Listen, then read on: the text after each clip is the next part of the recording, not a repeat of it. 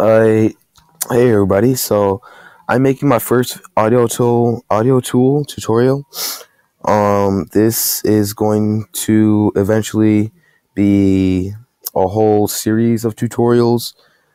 Um, so this first video is for people who have just joined Audiotool, have no clue what is going on, or for people, for people who are just for that. So I imagine you joined Audiotool to make music. So first what you want to do is you want to go audiotool.com/app. What you could also do is go to the website and there will be a little app button right here. And you can click on that also. But I like to go into the app on Chrome. So wait for that to load. So I suggest you don't mess with these too much because it starts you off in making music as unoriginal. So I suggest you click on this empty track. Now you opened up the app. You are now in the app, you're now on the website. And this is the area where you make music. So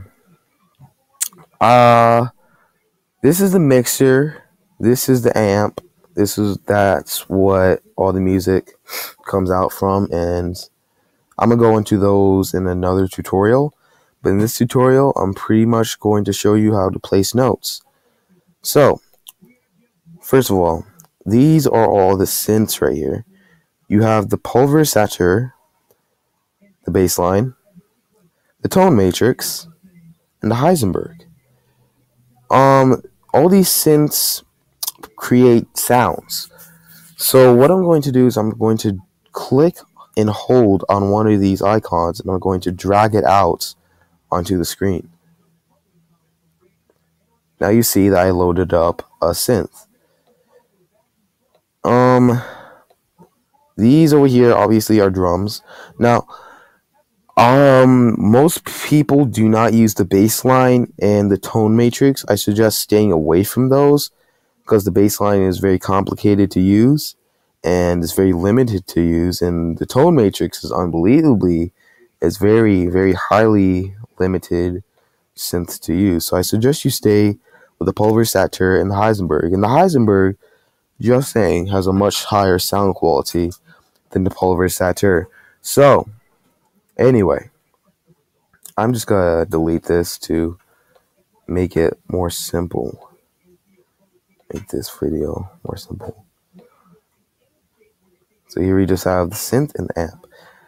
Now, when you drag out this synth and when it appears, you'll see that there's a red bar appearing at the bottom of the screen.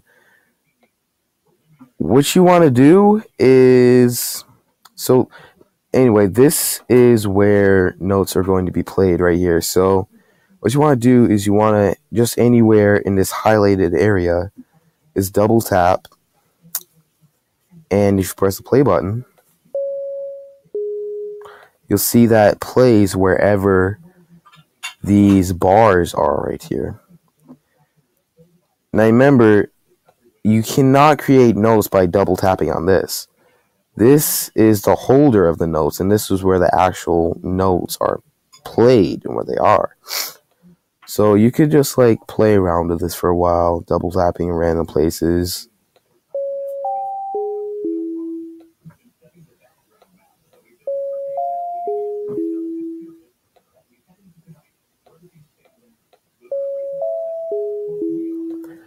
I think that sounds pretty good. So you might be thinking, oh man, I want this to go on loop.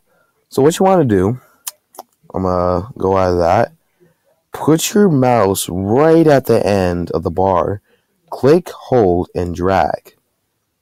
Now watch what happens.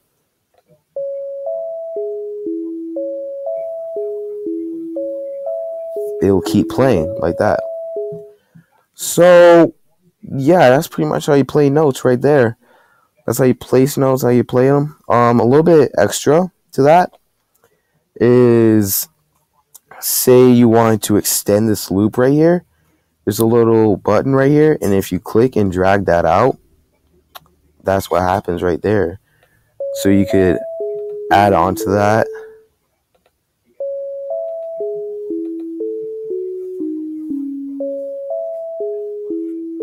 And yeah. So that's how you place notes. Thanks for watching the video, and I hope to see you again.